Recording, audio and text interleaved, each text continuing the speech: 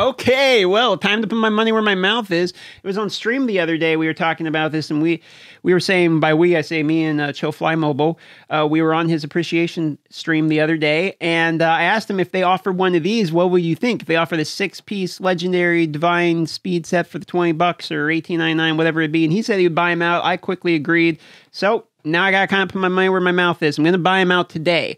And we are going to see how vastly improved my speed gear is, or if I get completely 100% boned. And the only thing I really get out of this is some energy for the upcoming event. Upcoming event, what am I talking about? That's here. You can click on the event tabs and find this. There's a champion training event coming, and it looks like the reward is going to be Void Shard, a legendary book, and a new character. This new character is going to have the new Veil mechanic into the game. That's been 100% confirmed. So if you are interested in this character, time to prepare yourself for some champion training. Maybe save the energy. But speaking of energy, I'm going to get a little bit of energy from these packs, and that's where it's going to go here in 8 hours.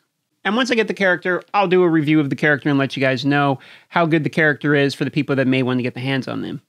I'll also be doing some Arena Assault after we purchase the gear, so that way we can see how vastly improved the Arena team is, if it's improved at all. Hopefully we get a couple good bros. Really, the person that I am utmost concerned with increasing the speed on is going to be my Lyssandra. I'm going to fully max this character out in the next couple of days, and I would like to increase her speed. Currently, she's at plus 123 speed. If we can get her closer to the 150 mark, that's kind of where I'd like to have her. I'd also like to see, if possible, an overall improvement of the total speed of my clan boss characters. I have 91 on Nethro, 70 on Scarhide. My Tyrell has 110, and I believe my Steel Skull has, there it is, 88. If possible, I'd like to see these numbers bumped up all the way to a minimum of plus 100 on all of them, but we'll see how lucky we get. So I'm just seeing here, me and Carmo were prepping the record, opening the Divine Speed Pack here, and I pulled the Dwarf. Just from the free shard. This is the one I've been wanting to do for the Ironclad. So we got them, boys. Yeah, it's pretty badass. Master Butcher now acquired. we can do something. Do some meme teams. Okay, so I'm here with Kyra Mobile. We are going to open some packs, and by we, I mean me. Unfortunately, he's not spending any of the money on this. This is all coming out of my wallet, though. He's balling out right here. So here we go. We're gonna buy the 5 Divine Speed sets, and give me a guess, Kyra. What do you think? How much luck are you feeling? Well, I'm feeling a lot of your one time is gonna come. Okay. This time. All right. So here we go. One time's coming this time. I'm gonna buy all these out, and we'll be right back. Okay, so we leveled up the best pieces of gear that we got from the pack. So we've purchased the pack, identified the good ones, leveled the good ones, and here's what we ended up with. We're going to start with this one. This one's pretty good. Okay. Accuracy, this one's speed, absolutely nuts, dude. Attack percentage, credit. There's no bad stats on this one. Road speed 3 times, so we got 18 speed. That's the winner for the day. And then the second one we got here, again, not bad. We got attack percentage, crit damage percentage, speed twice. So the weapon, pretty good. So we got 2 good weapons there. And then the first good helmet we got, check this one out here. 13 speed, 1 attack, 1 crit rate. Not too bad. That, like, pretty much like big winner for those pieces of gear. All those are fantastic pieces. All pretty good. Unfortunately, the other helmets didn't really end up being particularly great, so we got really 1 helmet and 2 weapons so far.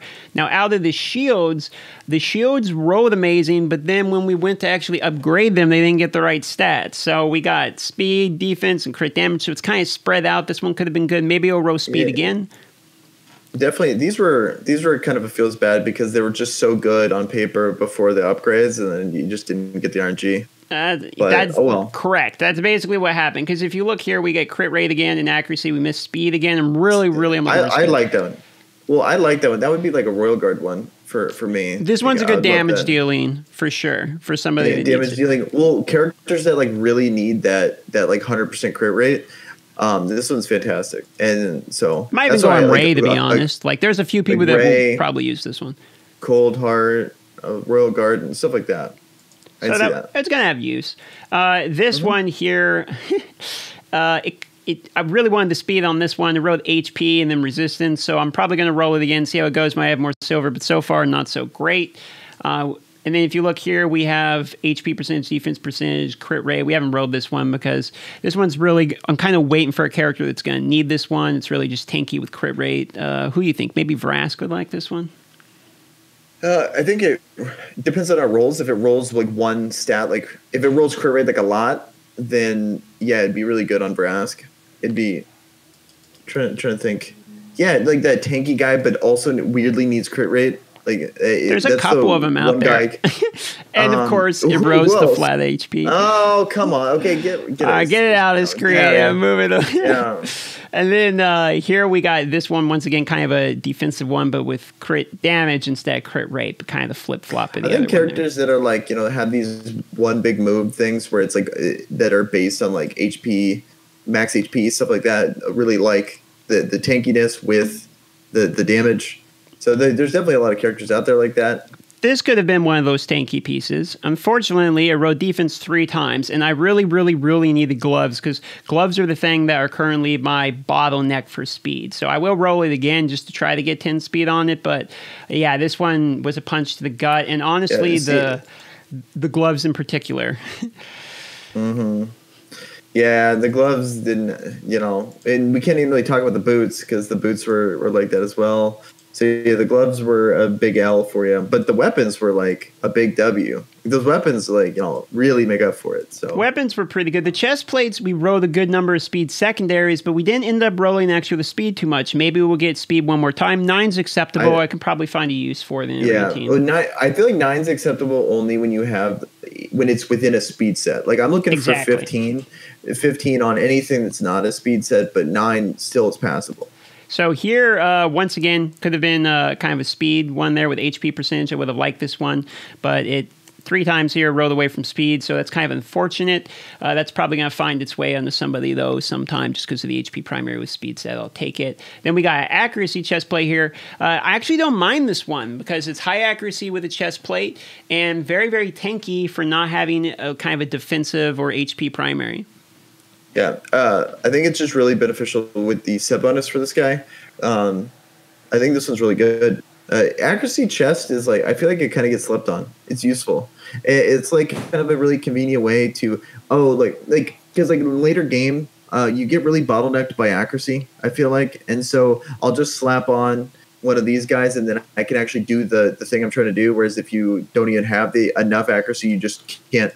Actually use it on like Tomb Lord. Might actually use this because I like accuracy with some tanky stats on him and allows me to get the poison. So yeah, this is definitely going to be usable. I agree on the accuracy chest. This one maybe I have another chance. It rode the flat, so I just stopped rolling it to go roll some other stuff with my silver. Yeah, if it double flatted on you, it's maybe when you're back to like balling out on silver, maybe throw it to 12 to see what happens. But maybe we'll get speed one more time. But yeah, this one was kind of painful.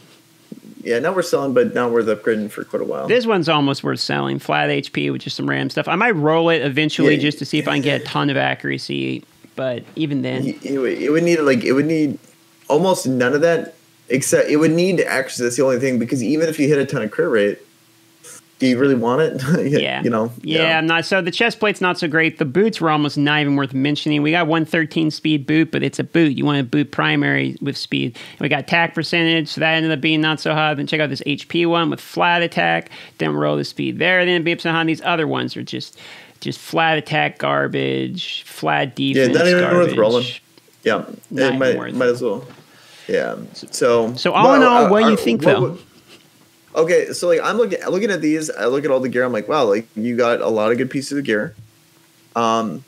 Still, like I wish the ones that these type of chests or these type of packs are hard for me to like really go in on because of the multiple levels of RNG associated with them. Yeah, if they were like, hey, if they told us the primaries on the bottom row, I'd be so much more down to invest in them because you're still getting another level of RNG afterwards, but in your situation, Divine Speed is probably the best or one of the best sets you can get in the game. You got a lot of speed on those. One of the only sets I purchase that is without gems within the pack, where it's $18.99, no gems, and all it comes with is this energy that I'm going to be using in the event. Oh, there's some silver. I actually did have some hiding in here. Oh, hey, there I'll use the energy in the champion training event that's coming up.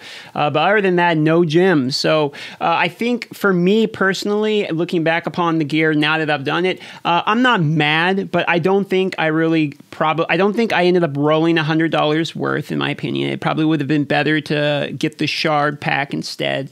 And I'm not mad though, is where I'm going with this. Like, I don't think it's worth the $100 I spent, but I think I could have got boned way worse. I don't think there's much of a world we live in where the $100 is ever really worth the pack. But if you are going to gamble, I got 1, 2, 3, potentially up to 6 really high, good pieces of gear. Other than that, the other ones are kind of like usable for filler gear on people that are on B teams, maybe. Yeah, well, think about how long it would take to get this much legendary divine speed. Yeah, that's a good point. I mean, clan boss is one of the only ways you can get it, right? Yeah, this would take like what, a year? A year's worth of playing? Not more. I mean, a year without good RNG, probably. Yeah, year with good RNG, and you're consistently getting the max chest in whatever clan boss you're doing. So that's a good point. I like that point. Well, also, but then there's also arena too, arena chest. So every week you have a chance to. So you could do it, but it would take quite a while. So it's pretty cool. Let me know in the comments down below, guys, if you thought this pack was worth it. I want to thank Kyra Mobile for coming on, keeping me company during it. Kyra Mobile, you got any last words for you? Just thanks for having me on. This was a lot of fun. Just going through the gear, a lot of highs and lows with your rolls there. So that was pretty cool watching those happen. So, and I just hope everyone has a good time and have a good rest of the day. Well, we had a good time doing it. I hope you guys have a good time. So we're going to say goodbye to Kyra Mobile now as we go through the rest of the video. And I'll put in the description, I'll put a link to his channel, Bang Bang Bang. He's a good real-life friend. Go give him a follow. Okay, the original goal was to give Lyssandra to 150 speed. We got to 146. We got 18 speed on the weapon, 13 on the helmet. On the chest piece, you're going to see here that we also have 10 speed, but HP percentage and defense percentage and accuracy, which is extremely important for Lyssandra in the arena. The shield is 9. We got 45 speed, 6-star boots. And then these gloves I dug up, which were really nice. Rode 15 speed on that, even though they're crit rate, which I would have preferred some tankier gloves for her. And maybe it rode accuracy instead of crit damage on the next row, but still. So we got plus 146. Now, I do actually have a banner that's going to help us out with this as well. If you look, where is it? Right here. We got 10 more speed coming underneath my head here. Bang. We got 10 more speed coming on that banner. That's going to put us at 156. And then if this speed, we can get this to 16 once I have more silver. And at that point, it could row again, and we could actually get over 160 speed. So 146 for now, with the potential of being 160, that's pretty good. Okay, so now I'm just going to go down the list and start fighting people and see how much the arena team has improved.